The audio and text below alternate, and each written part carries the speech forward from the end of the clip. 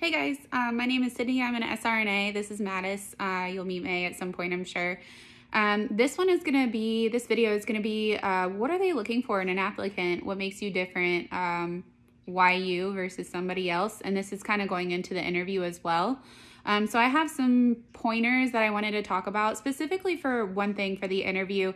If you're a certain type of nurse and you use certain drugs a lot, if you do a certain procedure a lot, if you see a certain procedure a lot, wouldn't you think it's a really good idea to make sure that you completely understand that procedure so you can talk further about it if they ask you about it?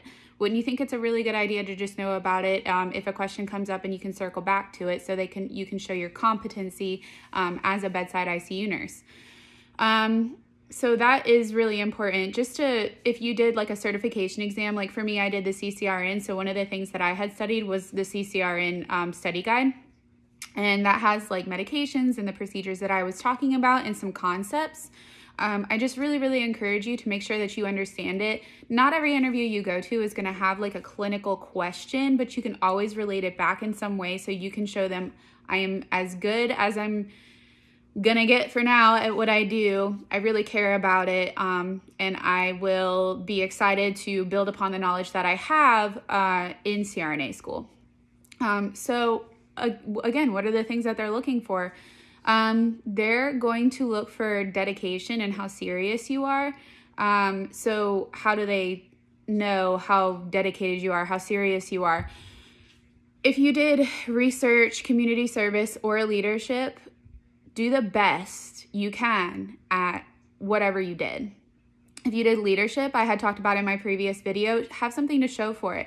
You can't walk into an interview and be like, hey, I have research, I have community service, and I have leadership, because they're gonna be like, cool, like what did you do with it? Anything that I care about?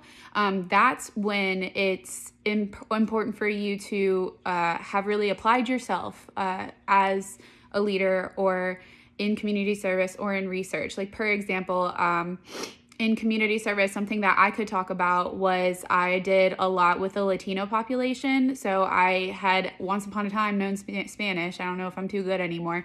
But the point is that I had volunteered at a local clinic, a Spanish speaking clinic, for some intake. I did a mission trip to Belize. And I had some seriously pertinent experiences there that I could pull on. And then I also, through president of the Student Nurses Association when I was in college, I did a lot of community service outreach. So see how all of that ties into like dedication and who you are as a person. They're going to pry for that because they're taking a risk on you as well. When they let you into the program, they're deciding, okay, this person isn't going to mess up my attrition rate. They're really going to apply themselves to understand this really hard information. And I'm not making a mistake. This is a little bit of a business transaction. If we're being frank, I will take you into this program, I will nurture you and teach you, and you will be this graduate from this program. You're representing the program, and you know you're not going to fail out. Like this is a two-way street, believe it or not. So those are the things that they're going to look for. Other things is, are you advancing as a nurse? Are you taking every opportunity that's given to you? And what do I mean by that? I swear to you, all of us were probably preceptors or charge nurses unless you traveled. Not even every CRNA school wants travelers. So if you are a traveler, just research the schools that would be interested in taking you. They are out there. The other thing that they're going to ask you about is your personal life. They're not going to say, oh, he's got a wife and kids, I'm not going to take him, he's got too much going on. That's not what they're asking. They're asking you, do you have the support? Because this is going to suck. How have you financially prepared? Have you thought this through? These are the questions that they're really asking you. It doesn't help you or hurt you to be married. It doesn't help you or hurt you to have kids. These aren't things that they're going to mark on a piece of paper and say, automatically, he or she is not allowed in. They just don't have the time. I've known people to birth children in CRNA school and get through it. So it's not about that. It's really about, do you have a support group? Do you understand what you're committing to? So that's why I told you they will take note of like marriage and kids. And you know, it kind of helps them too because they're as human as you are and things happen, shit happens, right? So it's not that as soon as you get into CRNA school, they're going to be like, forget your 2-year-old. But it's just good to know. This is all a team effort. One of the things they're also going to ask you, how are you going to pay for school? It is perfectly acceptable to say, yeah, I've saved a little bit, but I'm going to take out loans. As long as you're validating, I am okay taking out the loans to get through school, they're fine with that. You know, they're not expecting, the school I'm going to is really expensive. There's no way in 4 years that I would have been able to raise that kind of money. So, as long as you are okay to say, yeah, I'm okay with taking out those loans, that's fine.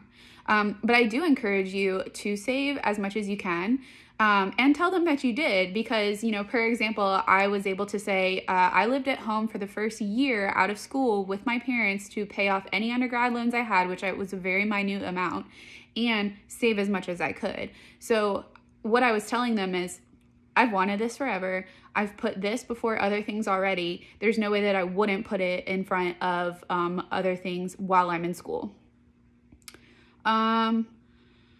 Reiteration in different ways that the school is your number one priority. And why do they do this? Because there are things that are going to happen while you're in CRNA school, right? There's going to be deaths, there's going to be weddings, there's going to be babies from your friends.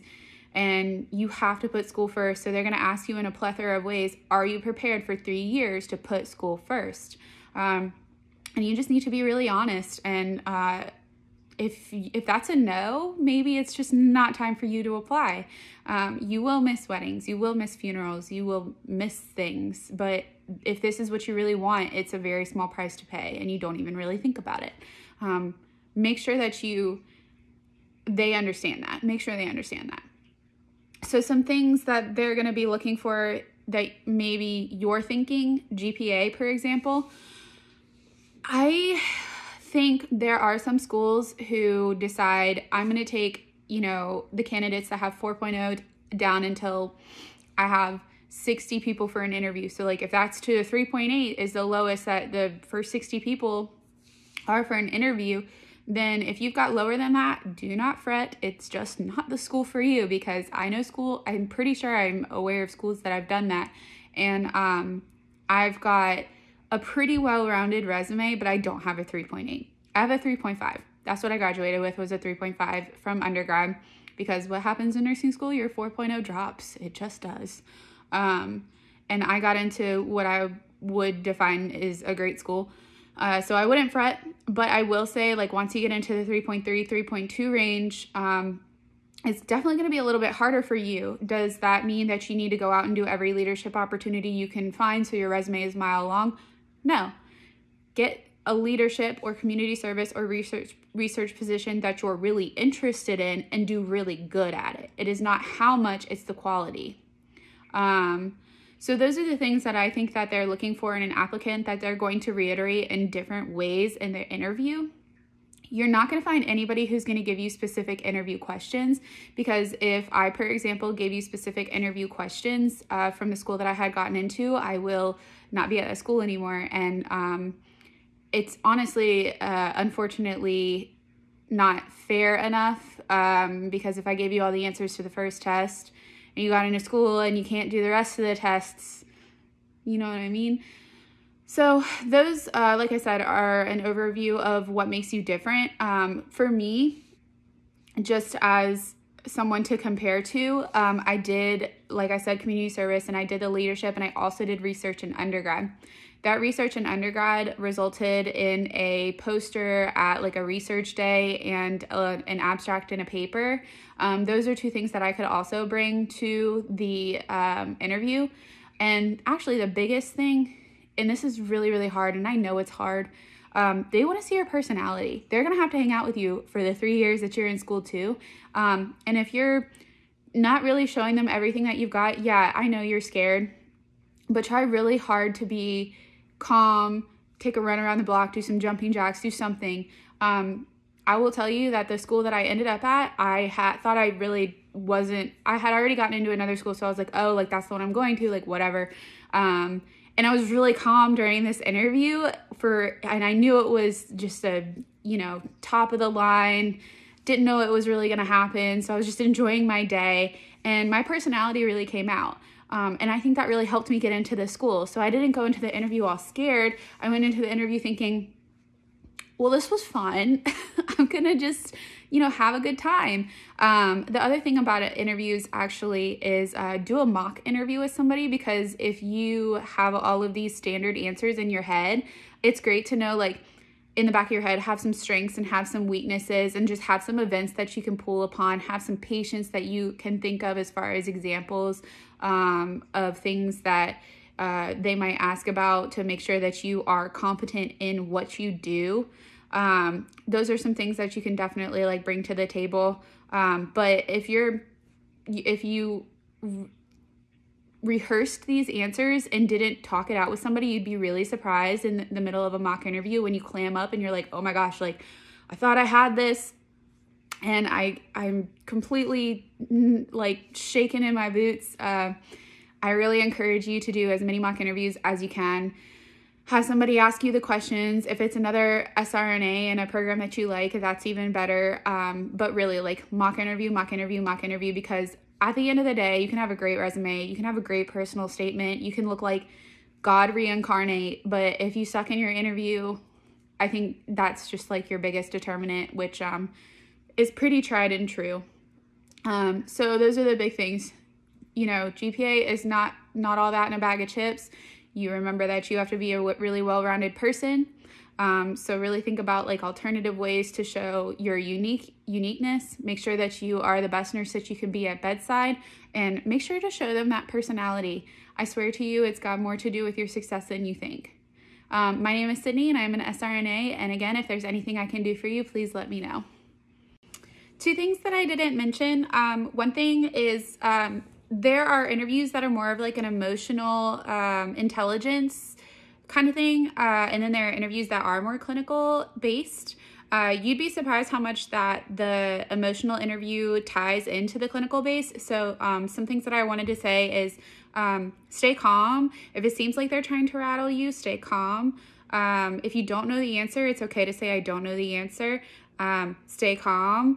And try really hard again to show them that you've got a personality. But there are books that I really recommend that you read.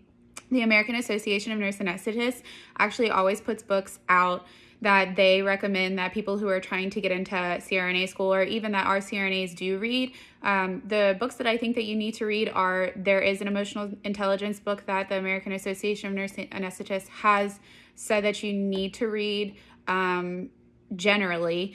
And I think it's a really good idea for a lot of reasons. You need to read Watchful Care. That's actually the beginning of anesthesia.